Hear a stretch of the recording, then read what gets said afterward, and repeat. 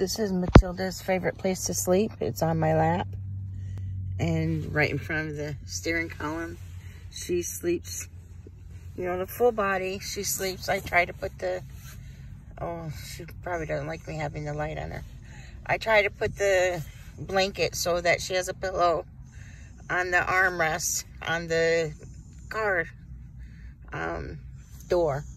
That's a car door. See, that's the door. You can see out. And when I go to sleep, I put a blanket over my head and over her so that she doesn't get cold. Because sometimes when I touch her in the middle of the night, her fur is cold to the touch. But she's not shivering or anything, but I still feel like she gets cold. So I put the blanket over her and over my head so that we stay warm.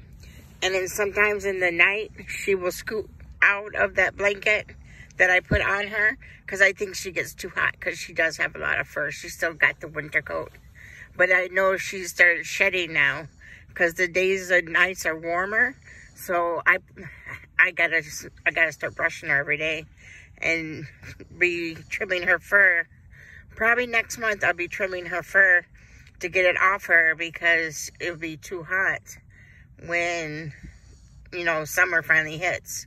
Because spring is actually, I think it's here.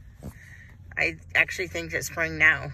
But, you know, it could still snow. I'm in Wisconsin. I mean, it snowed in April before, so it can still snow. But it's pretty warm right now.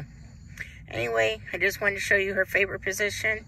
And she was sleeping before I turned this on. But I moved, so, you know, she's going to move. But she stays comfortable all night, and that's why she sleeps all night unless I get up to go pee. Love you guys. Have a great day.